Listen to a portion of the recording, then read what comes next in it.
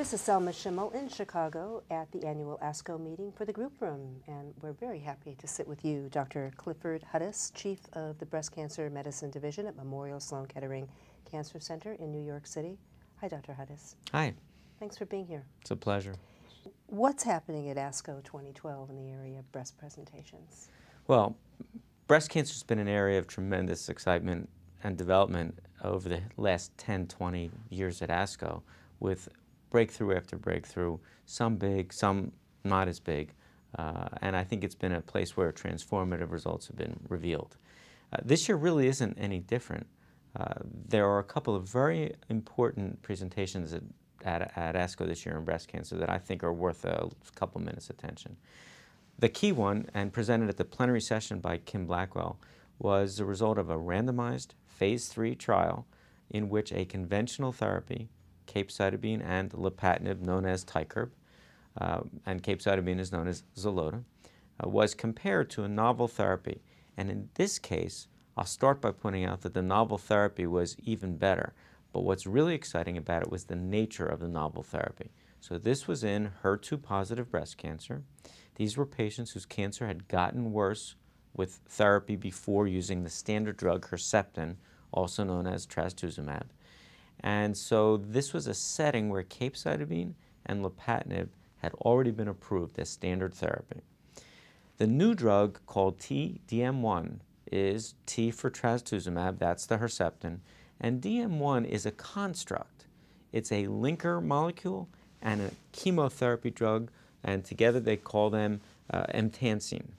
And this is an anti-microtubule drug, which means, in lay terms, it's a drug that attaches to a structure inside of cells called tubulin. In that regard, in the most general way, it shares some properties with old drugs like the vinca alkaloids, vinblastine, and so forth, and in a very tangential way with newer drugs like the taxanes, paclitaxel, docetaxel. But what's outright cool about this is that the antibody, trastuzumab, brings the chemotherapy to the cell. It attaches to the cell, it is internalized within the cell, and then inside a structure called the lysosome, this combination of chemotherapy and linker molecule is removed from the antibody and circulates within the cell to kill it. So this is the Buck Rogers dream that many of us had 30 years ago about what modern cancer medicine would look like. In fact, the discussant referred back to really the beginning of microbiology, the modern microbiology, and talked about the idea from Paul Ehrlich in the early days of antibiotics of the targeted poison for bacteria. But here, it's cancer. So what happened? Exactly, and really precisely, what you would hope. It was more effective than standard therapy, and it was markedly less toxic. It may even have led to a prolongation in overall survival for these patients who were really quite sick with advanced cancer. And the only reason I say it so cautiously is that to the outside observer, it improved survival. But they set a very strict threshold for being absolutely certain statistically that overall survival was improved, and they fell just a bit short of it. Interestingly, the presenter, Kim Blackwell, was conservative in the same vein that I just was, but the discussant went a little further and simply labeled it a survival advantage.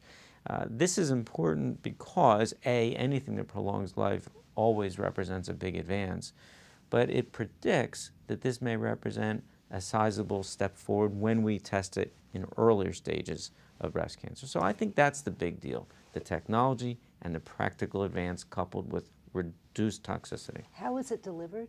It's an intravenous treatment. I'm sorry that I didn't say that. So it's given the way that the standard drug trastuzumab Herceptin is given, nothing different about it. That's really exciting, especially for women who have a disease that they believe is a little more threatening than other forms of breast cancer.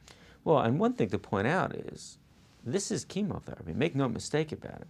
But this is a chemotherapy drug that, given intravenously, was always too toxic to even develop.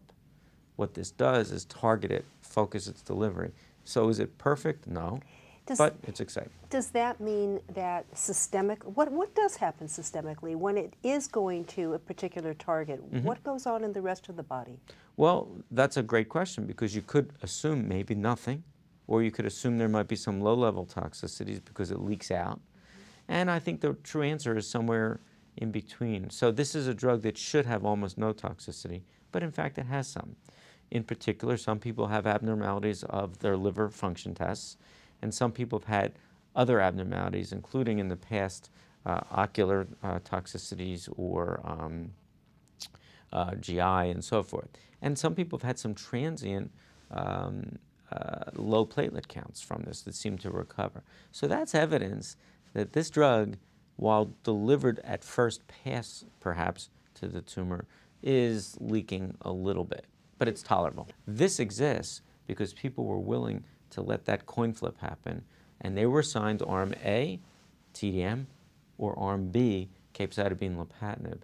And that's a brave thing to do always. It is one of those areas of easy misunderstanding that we're often dealing with in terms of the public.